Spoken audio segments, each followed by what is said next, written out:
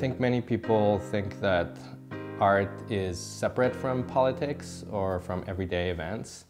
And while that view has changed dramatically in recent decades, I think one of the things that 9/11 did was break that. In terms of how it changed my field otherwise, I would say that I like to think of an arc of, let's say, 5-year period, 10-year period, and now it's gonna be the 15th anniversary.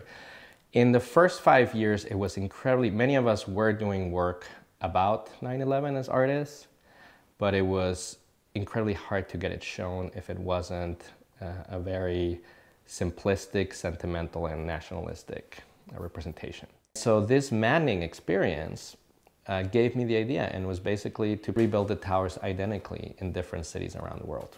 Here we're seeing World Trade Center Gaza City. There is World Trade Center Guantanamo.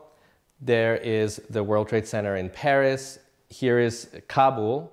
Whether the towers themselves were icons for artists or not, I think is up for debate. From what I remember, and also my conversations with people from previous generations, because I lived in New York for 9 years and I was there when they were attacked, the towers were considered to be incredibly ugly by most people in the art world. That narrative has been pretty much erased from our memory because of the tragedy. Even some of the most outspoken critics of the towers after the attacks would not voice those criticisms anymore.